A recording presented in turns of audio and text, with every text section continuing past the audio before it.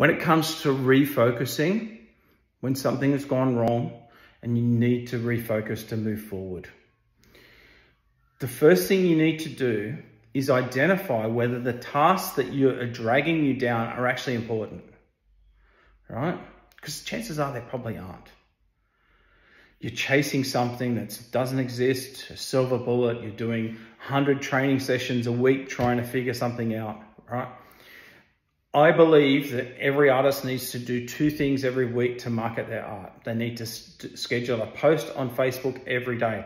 Notice I said schedule. I don't want you to do a post on Facebook every day because that can waste 20, 30, 40, 50 minutes. I want you to sit down, schedule a week's worth of Facebook posts. Yes, you may add some extra ones when you've got something new and cool. That's cool, right? But schedule them in advance. Then you can forget about your week's worth of Facebook posts.